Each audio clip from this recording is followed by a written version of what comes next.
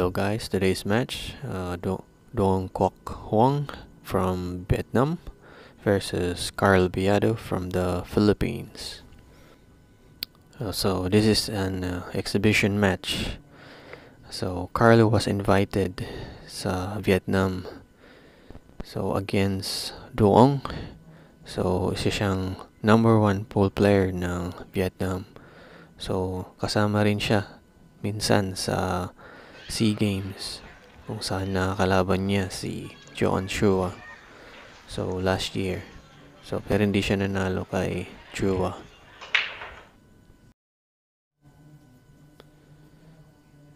So mukhang dry break si Duong, but no open shot para kay Carlo.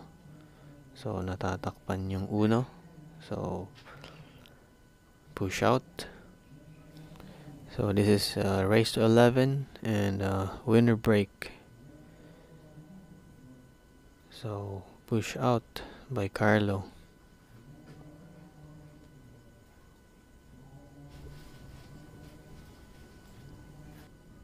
So foul si Doong. So hindi maganda yung first rock, dry break, and then foul. So sumugal siya sa push out ni Carlo. So dapat binigay na lang niya kay Carlo Biado. So anyway, so Carlo Biado taking advantage sa mistakes ni Doong.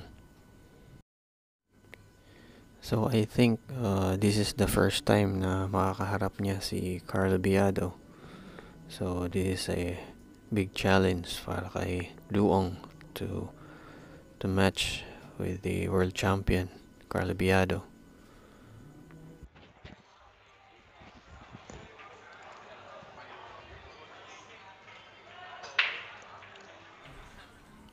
So medyo kapos yung position ni Carlo sa 4 to pocket sa side pocket. So Carlo called the bank shot from the right side pocket. So tingnan natin. Yun, pasok. So nice shot by Carlo.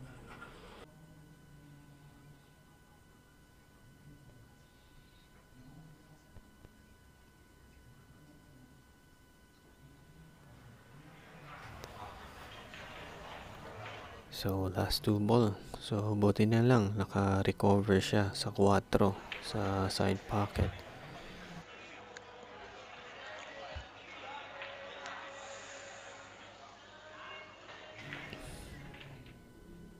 So ayun, pasok.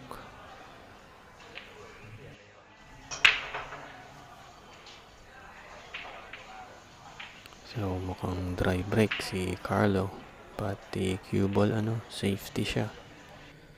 So jump shot.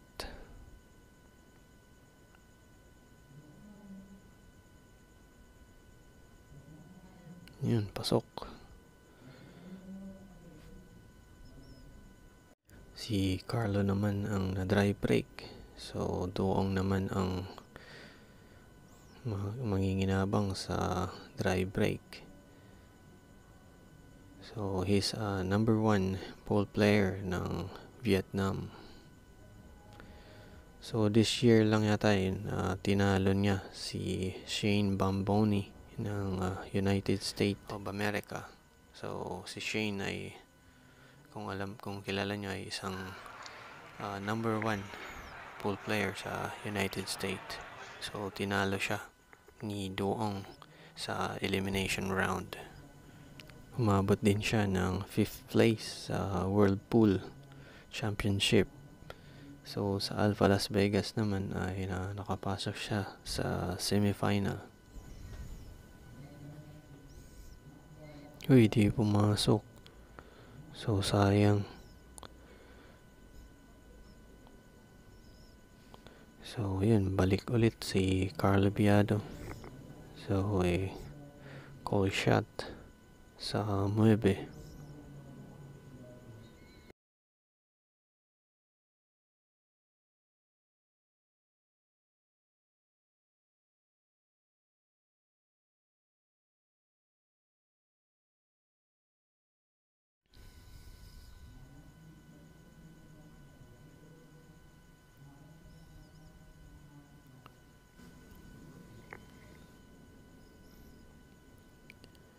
So, pasok. So, last ball. So, two mistakes kay Duong.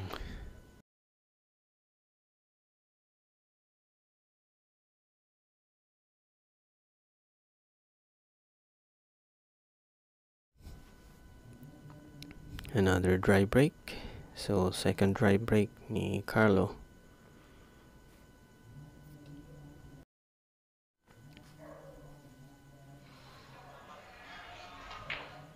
Oh, so big mistakes ni Duong. Pangatlo na niya to.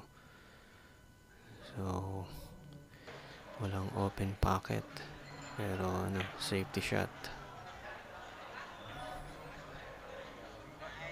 Yun. So, nice.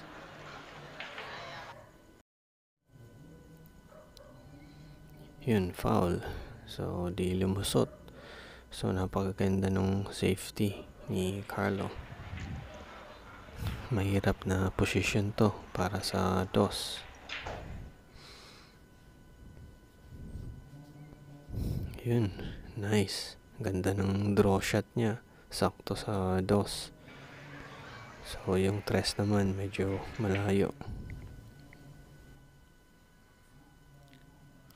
Yups, sumobra. So, delikado yung position niya. So, yung 7, tatamaan niya. So, pwedeng maapektuhan yung position niya sa 4. So, tingnan natin.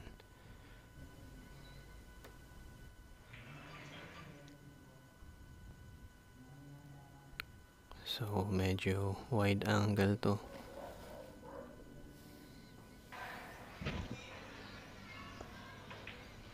Yun, sok.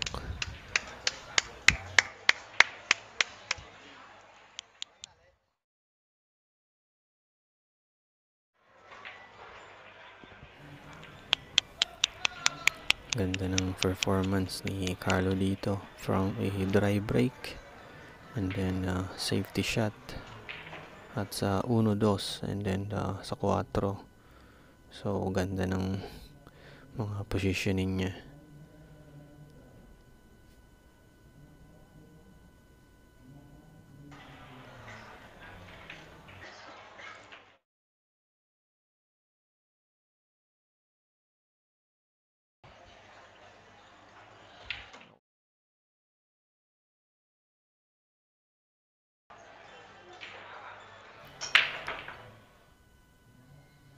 Yan, 7-4 sa side pocket. So ang problema niya yung yung dos, may dalawang blocker. Yun, dumikit sa G's. So yung position niya masyadong dikit sa rail. So hirap to. Yun, pasok. Diretso.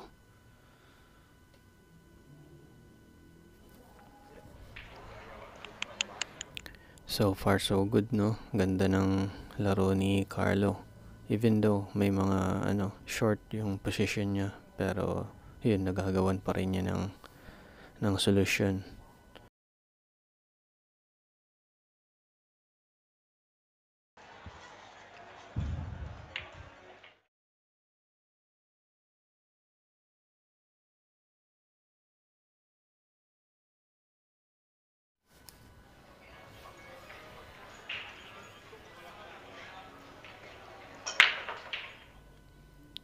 Seven on the side pocket. So good break. So, maganda yung pattern ng break ni Carlo.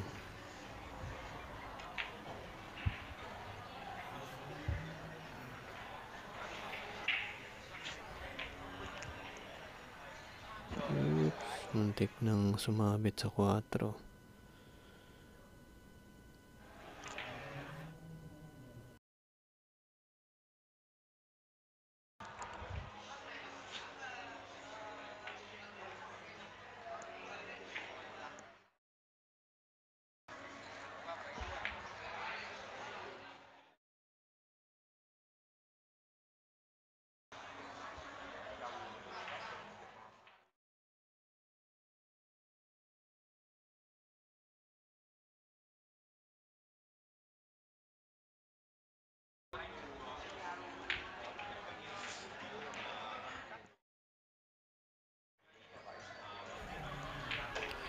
Nicely done. So, perfect.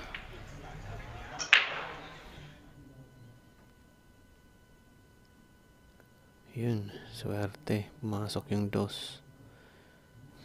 So, mahirap yung position niya dito sa tres. So, kailangan niya maging perfect yung position. Yun.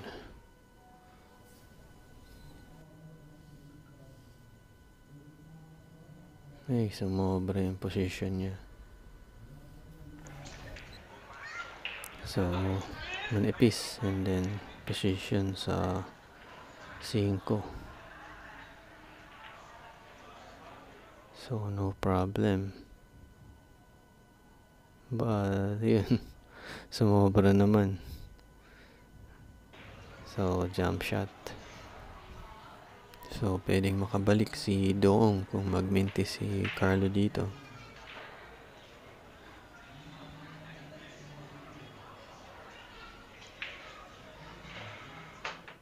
Yun, pasok. Nice.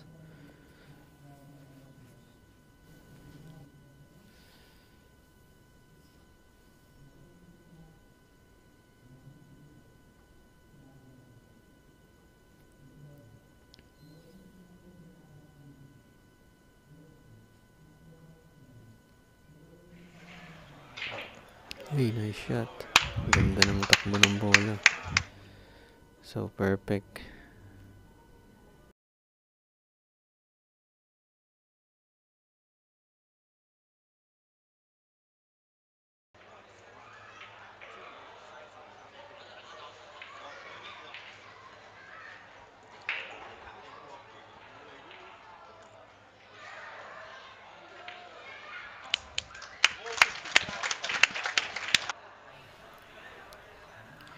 So, malayo-layo na yung hahabulin ni Doong.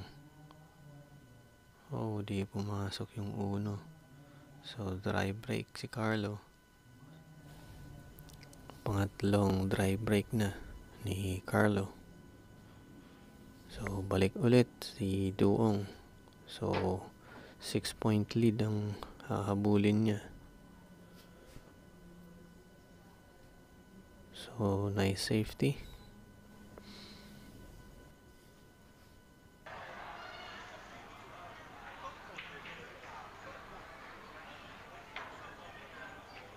Nice. So, oops. So, swerte pa rin.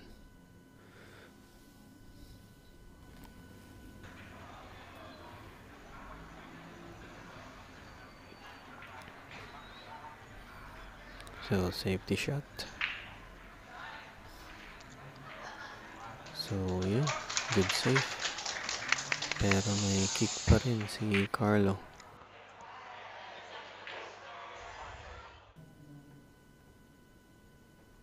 Good. Open.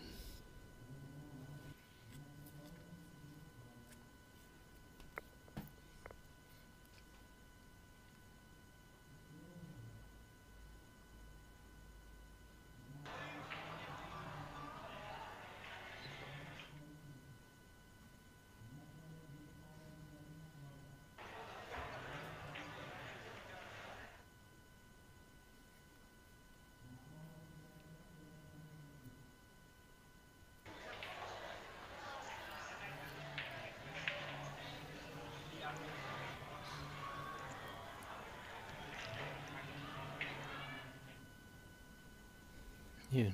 Pangit yung laro niya sa size. So, balik ulit si Carlo Biado. So, call shot sa upper right corner. So, 3 rails.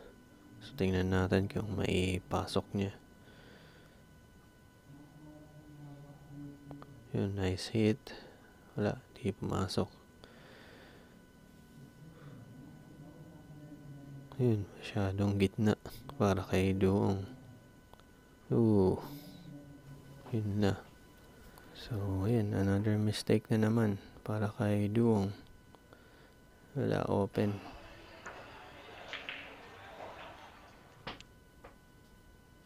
So, kabado rin si Doong kay Carlo. So, last 2 ball. So, masakit na to. 7 points na.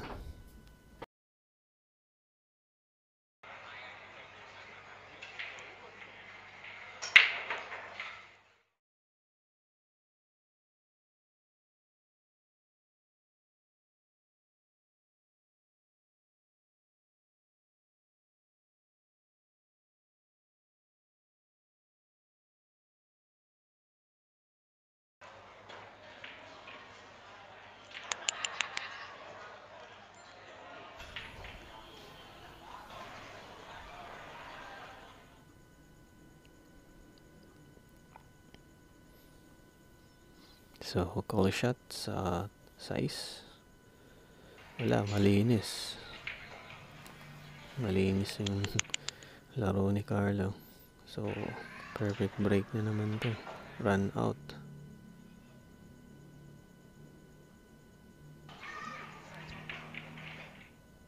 Wala na si Doong. Malungkot na eh. So, 8-0. So, yun, pasok. Ang problema niya yung 4. So, yun. Tingnan natin kung mapalusot niya dyan.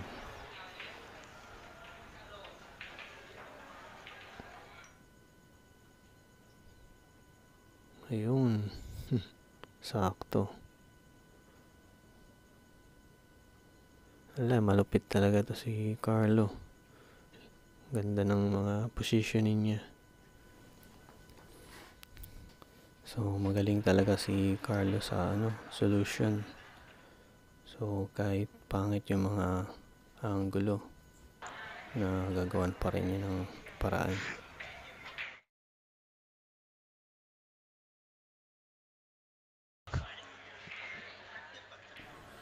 Grabe yung run out ni Carlo. Nag-invite lang sila para talunin sa lugar nila si Doong. So, yan, masakit to. So, 9-0. Perfect.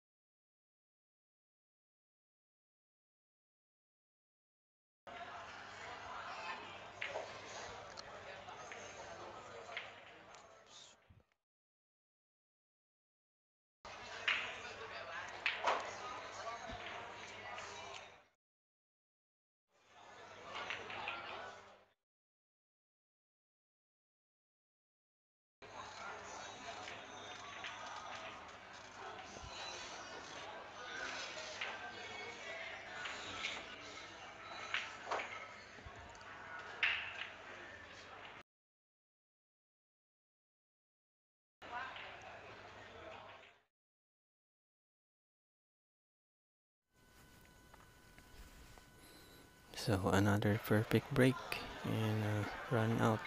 Panglima niya ni Carlo.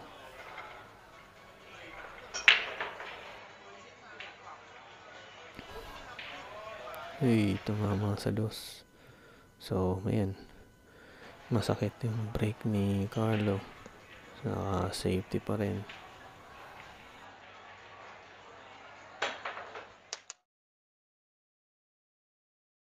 So, foul. Walang swerte si Doong.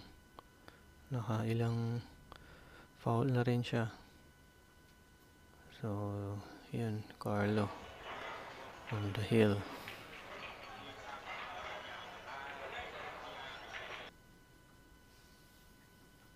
So, sa ngayon si Carlo ay hindi pa yata pwedeng sumabak sa international. So, dahil na pa lang niya, surgery. So, di ko alam kung ano yung injury ni Carlo.